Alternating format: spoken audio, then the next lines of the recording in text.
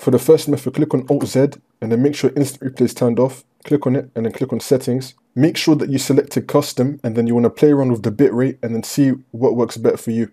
If it's still stuttering and lagging, then you want to change the frame rate to 30 and the resolution to either 1080p or 720p. If the issue is because you have a low-end PC, then there's not much you can do other than this, or else you have to upgrade your computer. For the second method, make sure that whenever you save a clip from a game, that the game is not on the same drive as your recordings folder. For example, I like to play Fortnite, and Fortnite is installed on my C drive. However, whenever I want to clip something, so click on Alt-Z and then head over to Settings and then click on Recordings.